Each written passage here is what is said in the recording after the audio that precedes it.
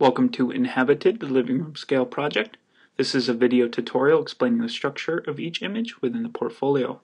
Each image contains 4 separate components. There's the photograph of the living room, there's the project legend, there's the inhabitants info, and then there's the chart located across the bottom. Let's begin with a photograph of the living room. It contains a series of overlaid boxes which isolate the objects that occur in the chart below. Each box has a number with a circle around it and then a positive or negative number. The number with the circle corresponds to an object identified in the chart, so we can see here a 6 is identified as wall-to-wall carpeting and gives us a positive weight of 2. The chart contains 91 separate objects that give us positive points like hardwood floors, and objects that decrease our class score like shag carpeting, which decreases our score by -4. Every object that does occur in the chart below is identified by its appropriate box and number designation.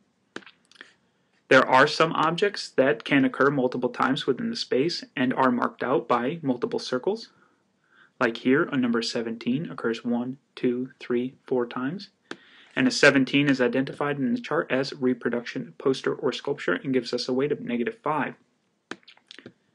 And since it occurs 4 times, the weight then becomes -20. The living room photograph may also contain a yellow dashed line, and what this identifies is the end of the living room space, so no grading will occur beyond it. Once every object is identified within the living room, a total class score can be generated. This is laid out by the project legend. It shows us the equation that class equals 100 plus the total from the point table, and it also gives us the appropriate number ranges and score. So if our score occurs between 100 and 184, we would be determined to be middle class.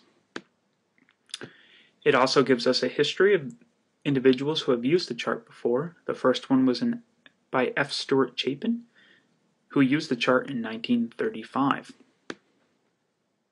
The inhabitants info contains 2 separate infograms.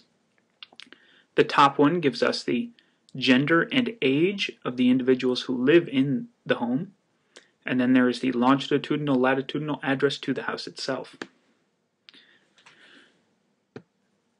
Beneath is information on the dimensions of the room size, and then the total class score. And we can see here this one was a 20, which was determined to be low proletariat.